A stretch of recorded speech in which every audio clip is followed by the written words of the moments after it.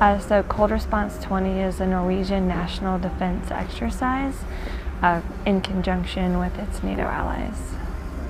Norway offers a unique Arctic environment that's very challenging and provides a great opportunity to improve our ability to operate in an austere environment.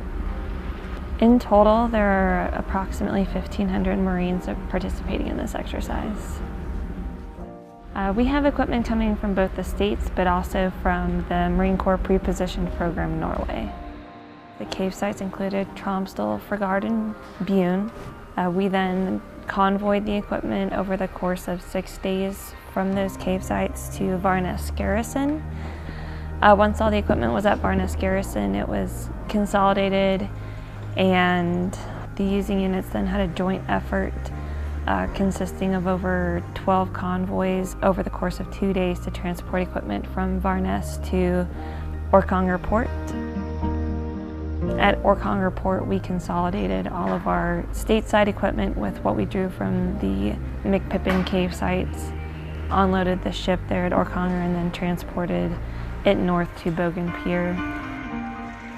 Once at Bogen Pier, over the course of a day, we were able, with our combined effort, to not only receive all of the main body flights that were arriving, but also transport the 550 pieces of principal end items from Bogen Pier to the destination at Elvegårdsmoen, Bjerkvik, Norway.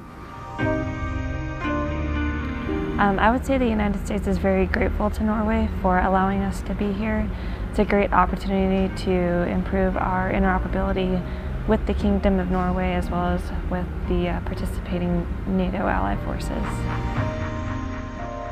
With today's current environment, no nation can operate effectively on its own. It takes allies and it takes working together to ensure the defense and the safety of all countries in the NATO alliance.